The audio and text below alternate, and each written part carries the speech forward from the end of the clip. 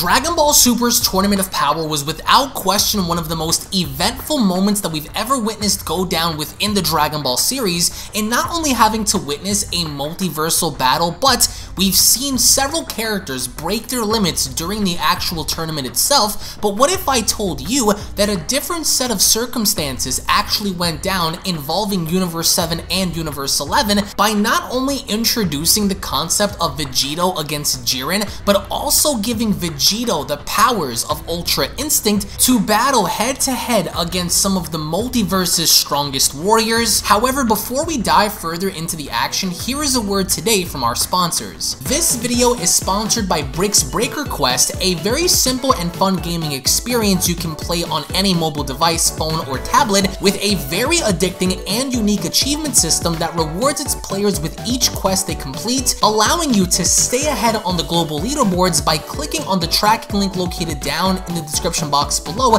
you will be able to experience not only a multiplayer support system, which allows you to tangle with some of the absolute best players in the world, along with an offline gameplay mode available if you're looking to enjoy yourself on your downtime. Brick's Breaker Quest offers a dynamic gaming system where players can smash through dozens of uniquely designed stages and worlds, with customizable ball skins made available, along with 2 different ball sizes to choose from. The gaming world of Brick's Breaker Quest is essentially yours for the taking. And the game is simple, also designed for one-handed gameplay, so if you are looking to get your game on with one of the absolute most uniquely experienced mobile games out right now, then be sure to download Brick's Breaker Quest today, and be sure to click on the link located down in the description box below to get started. As once more before we begin, if you are new to this channel and have a love and passion for all things Dragon Ball and anime related, then be sure to go on ahead and smash that subscribe button and turn on all notifications by clicking on the bell icon to never miss a single upload. And if you guys love and enjoy Dragon Ball and cannot wait to see more, then be sure to go on ahead and slap a big fat like down below by giving this video a big thumbs up, along with checking out the official Dragon Ball fan mangas playlist located down in the description box below,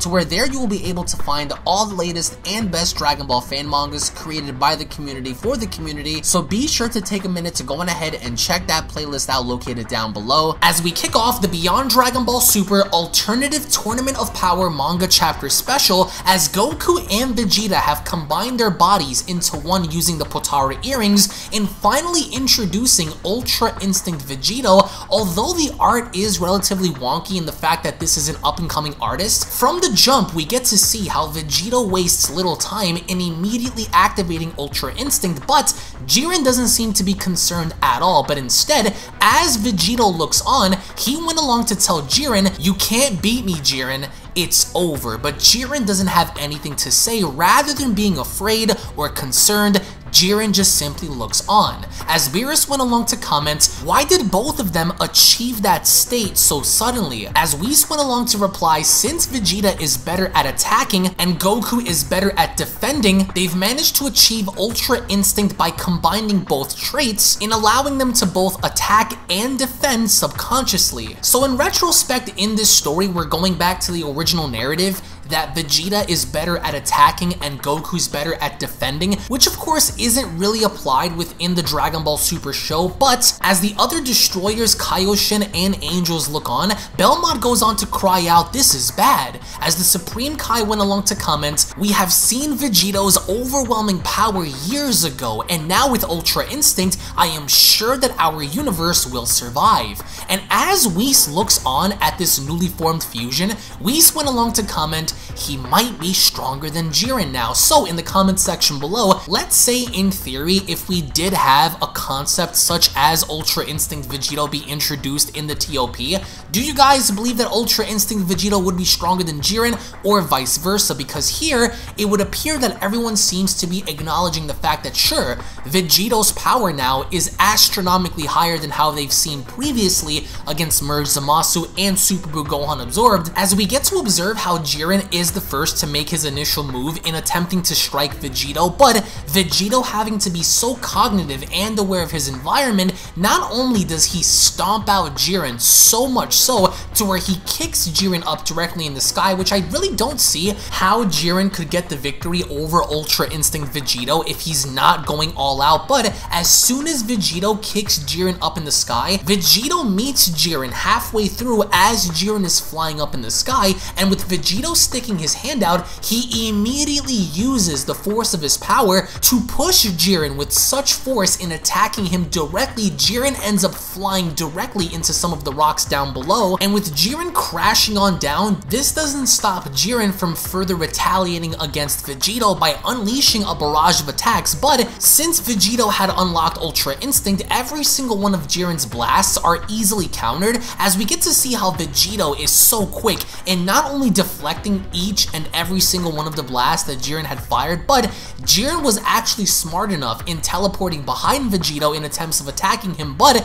as soon as Jiren tries to make contact by his attempts of punching Vegito in the back of the head, Vegito quickly moves behind Jiren and then proceeds to elbow Jiren directly in the spine, causing Jiren to crash down below again. So despite what Jiren does, he is in no way, shape, or form even remotely able to hold a candle to Ultra Instinct Vegito. So I think that this is actually very accurate in the fact that if this actually happened, Vegito would easily mop the floor with Jiren. But as Jiren fights Vegito, elsewhere we get to observe how Toppo is fighting Frieza, and with Frieza slowly turning his head, he went along to acknowledge, so both of them have fused. This makes my plan much easier. So Frieza definitely has a plan in wanting to use this fusion to his advantage while Toppo is standing directly across from him. And as we get to see Jiren stand up, he brushes himself off, as of course it is visible that he has bruising on his face with of course a little bit of blood by his mouth.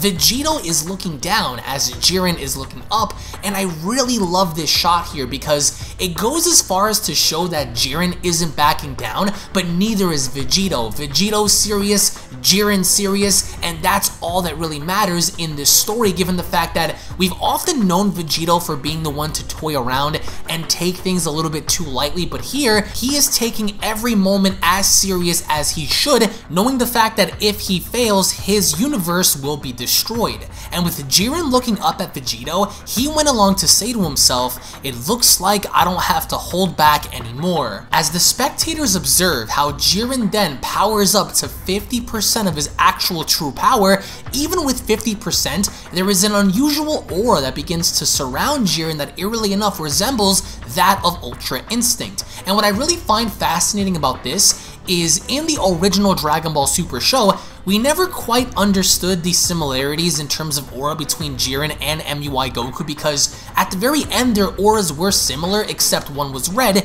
and one was blue. And I really love this shot of Ultra Instinct Vegito having to stand above the actual tournament stage as of course Jiren begins to raise his power level up even more. By the end, we have ourselves a stare down between Ultra Instinct Omen Vegito and Jiren at 50%. The two stare down as Jiren is the first to make his move, but every single time Jiren attempts to attack Vegito, it's evident that Vegito is easily able to counter Jiren, and I really love how Jiren displays his rapid punches, but each and every single time Jiren even attempts to throw one punch, Vegito easily counters. And I love how Vegito then, for the first time, cracks a smile on his face as he then glares directly at Jiren, and very similar to Jiren's glare, Ultra Instinct Vegito manages to knock Jiren back with this one singular attack, as the Omni Kings are left amazed with them having to comment, "Amazing, he pushed Jiren with his glare."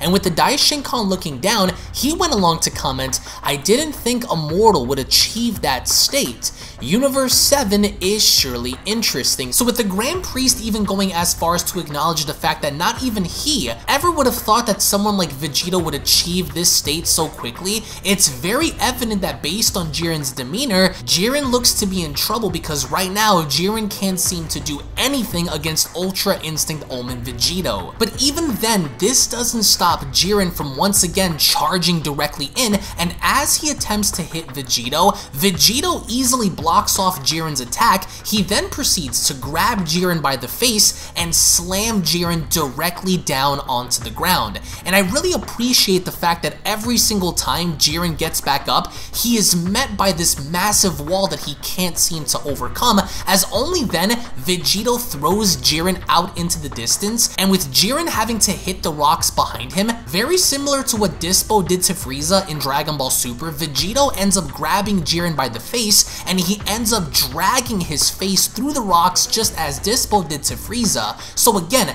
by the end of this, there is nothing that Jiren can do in his ability to stop Vegito from literally wrecking him on the battlefield. As only then for a moment we get to see Ultra Instinct Vegito in all his glory, which I will say, the shading, the coloring, everything looks amazing. For an amateur artist like this, I do believe in improvements, and I do also think that the artist is going to inevitably improve with his work, so I can't wait to see what they're going to do down the line. But with Jiren glaring back at Vegito in attempts of breaking free, Vegito easily counters Jiren by punching him in the face. As of course we get to see how Jiren hits the ground, there is nothing in terms of power or speed that Jiren can do to get away from Vegito at this given point in time. Which by the end, there is something that catches Vegito and Jiren's interest, as they both seem to be staring into something out in the distance. I love how there is a momentary interruption between these two having to fight, because then out of nowhere, we get to see how the tournament stage is calm until out of nowhere, a massive blast seems to overtake the stage, which of course ends up changing everything, including the sky, which is eerily similar to what we've seen Toppo do against Frieza by unleashing his massive Hakai. So while Jiren was fighting Vegito, elsewhere, assumingly enough, Toppo had possibly used his God of Destruction powers to change the field, as by the end, Vegito went along to comment, his energy seems similar to a destroyer god now. With Jiren slowly turning his head, he also went as far as to acknowledge, so he made up his mind, but still, as the manga chapter special then comes to a close. Now, from the beginning, there was absolutely no chance that Jiren had in his ability to use his powers to defeat Vegito, because with Vegito simply having to be in his autonomous Ultra Instinct state or Ultra Instinct Omen, even then Vegito is putting out more power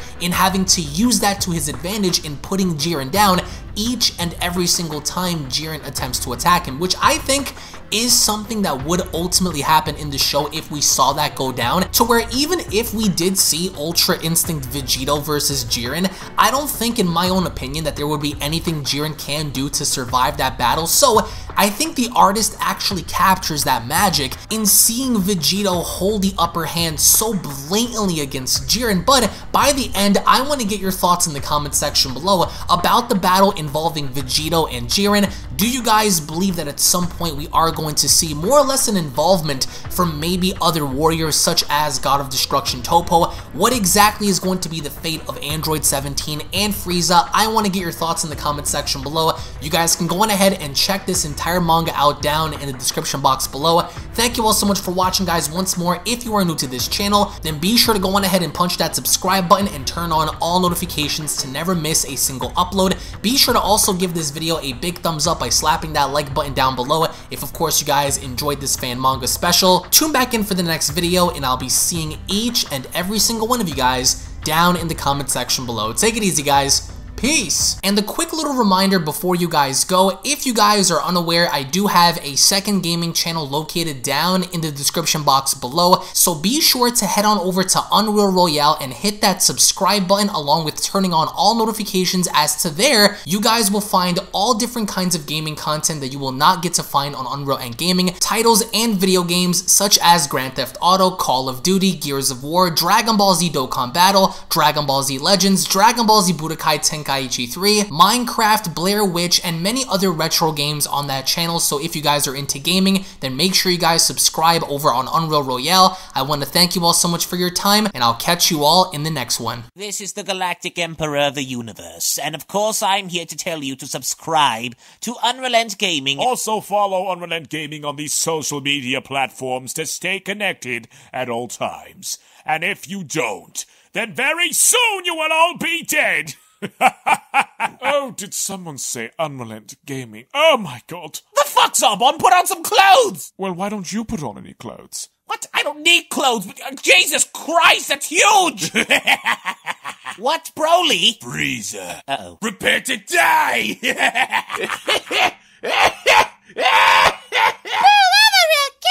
But once you get video, lots of likes, or Bill will turn you into chocolate! Vados, get over here! Tell these mortals that I'm the biggest UnrealEntGaming fan. This is my moment. I'm a part of his notification squad. Universe 7 can have all the fun. I just want the food. And don't forget to leave a comment on this video. Show some love for the best community on YouTube. Kakarot!